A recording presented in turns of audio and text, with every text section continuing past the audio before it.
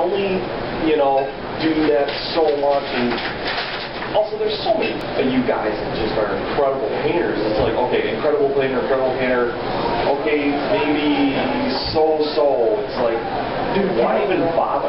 Don't knock yourself though, because I couldn't do what you do. I've tried to make the train. I really have.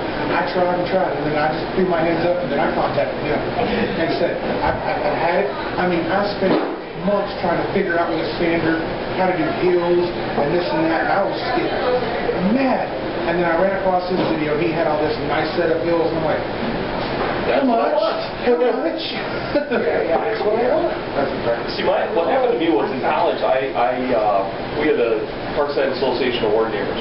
We had our own war room, and there were these piles of white door magazines. I had no idea what they were. And the funny thing is, I open them up now and look at it, and the terrain was laughably bad.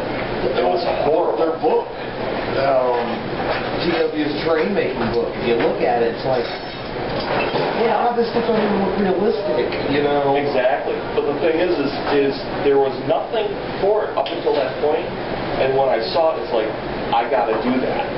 Because I was an artist. I drew everything, but I never had the ability to get 3D. Okay. And that's what sparked me with it. I have a question for the two because I want to know why they don't do this. And it's going to come out sounding like a complaint, but it's really not. I've seen it on everybody's terrain. It's in yours as well. Now, when you make the staircases, why do people, when they make the terrain, not make the staircases so that a figure can sit on it? It's realism versus playability. And what you do, you can get around that. Because the reason why I'm asking is because the guys in my group all love the terrain that you made for us.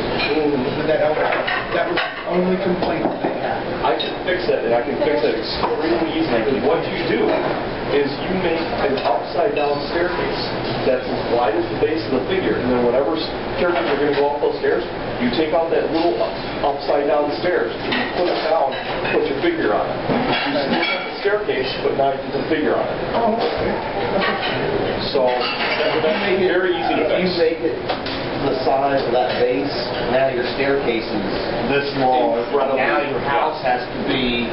It blows it out of proportion. Okay, that makes sense then. I mean, it is definitely a playability versus look issue, because especially with fantasy, you got to walk a very fine line, because when people if you make a hill, and you can't put all your arches on that hill, I think you're going to be pissing people off. Well, see, that's the problem that with the hills that Dale made us. We use, by the way, we use that almost every game day. We'll get our guys on there.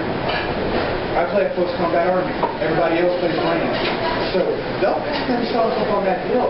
My guys will get them, and when I get ready to charge them, I can't put them on the hill because they're on those slopes. So I'll have to say, my guys are right here, but I'm putting them right here on this table because I'm not going to try to balance it. And I'm just like, it would have been easier just to make it a little bit more slope to the model, but now I understand. You get it big. You get a hill that's huge. Yeah. You guys have a great night. Thank you. But see, now I understand because that was pretty much the only complaint I had. And that's why on the terrain that I built myself, I didn't put staircases. I didn't put staircases, I just put ramps. Oh. Forgot about that. Got it. Okay, so like I said, that makes sense. And the things remind me, I'll make some rules for you. Okay. But other than that, Remind them and remind them and remind them. Now you sound like me. we've made up our own special rules for the train that you made us.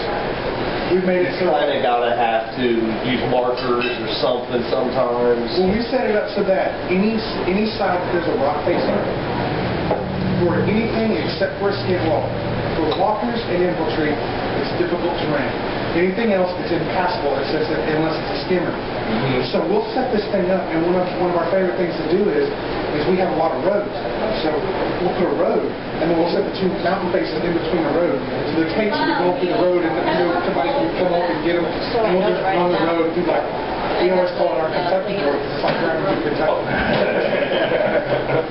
And it's the cool stuff. play that? What is it? D&D. I've got a boatload of them, and I use them for everything except D&D. Oh, that's funny. I use them for Rifts. I use them. We're using them for Savage Worlds. We have 15.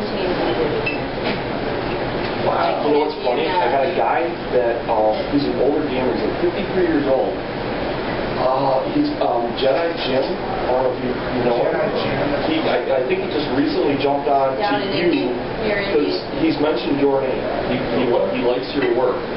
And where am I going? Oh, he knows people that make Savage World. Matter of fact, when they The older guy. Yeah. the other guy, that's him. He Yeah. contacted me. Cool. Okay. He did get a hold of Nice me. guy.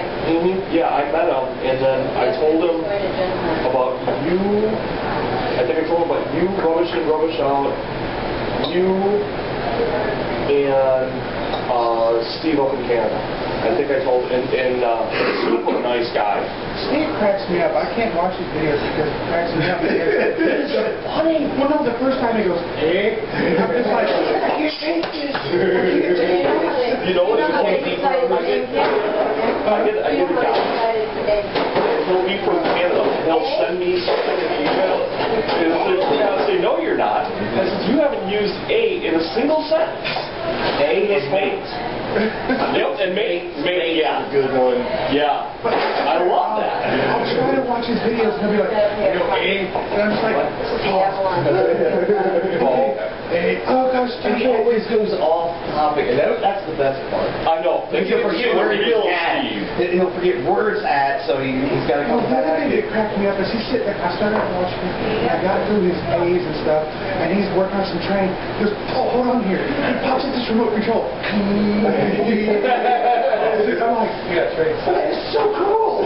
Yeah, exactly. I had a remote too, and I never used it. I'm like, I could use the remote. You know, I've got one too. I don't even know what that is. I know like that is sweet. But this little camera does better. My regular camera, I think I paid $700 or $900 for it. Is it a camcorder? Yeah.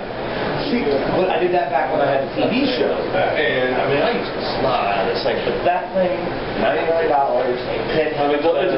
Well, see, that's funny you should say that because when you see my videos and I'm getting really down and deep into detail, I have to use the camcorder because the digital camera won't do it. But almost any other video, it's a camcorder. No, And not the camcorder, but the But the funny thing is my camcorder is jacked up. It won't record and it won't play back at all. The only way that I can get it to record is to rig it so that it plugs into my computer and the battery doesn't work, so I have to plug it on the other side of the wall, and it's my batteries stuck right there. You're like firewired in. Yeah, and that's the only way that I can get it to record is through the computer. I keep on telling my wife, the camcorder. She's like, well, I'll wait on the battery. Oh, okay. I could get a camcorder for what I could buy at one of my battery stores. Because I bought like a 12-hour battery from a camcorder. Wow. Oh yeah, this thing was great. I had Your car battery. Oh yeah, this thing was that's sticking out the back of it. But I had that doing two 2-hour ones. So I could pretty much go anywhere, do anything, and then they just kind of like gave out. So now I'm stuck with the cord, and then I got to get something special to RCA jacks to. It's so funny to hear everybody's little different stories they have to do with their We're videos. all fighting over the same stuff. And that's so fun. What else is cool is that I know I've done a couple of things where I've shown a couple of really small minis, and it looks. I don't know yet. You gotta ask Dale. You know, when I watch you, it looks very easy to do, and then I go to do it. I can't. What do I win? To do it. But what do you do it? You know what I mean? You have to say this. And it's like, you know, I know the little hand behind the deal and all that, but it's like, I didn't know that's what's so that cool is you can figure out how other people I operate. couldn't get to focus. I was having that screen, and then I watched you put your hand behind your thing, and I'm like, Yeah, but you just got to get the whole screen. It could be anything, a piece of paper, anything, but you got to get the whole screen. So there's nothing, you can't see no movement behind it. That way it zooms in on. But that little thing, forget it. I got to break out the camcorder. That's what I do. I make this little bitty white box out of printer paper, and I remember that. And I put everything in there, so that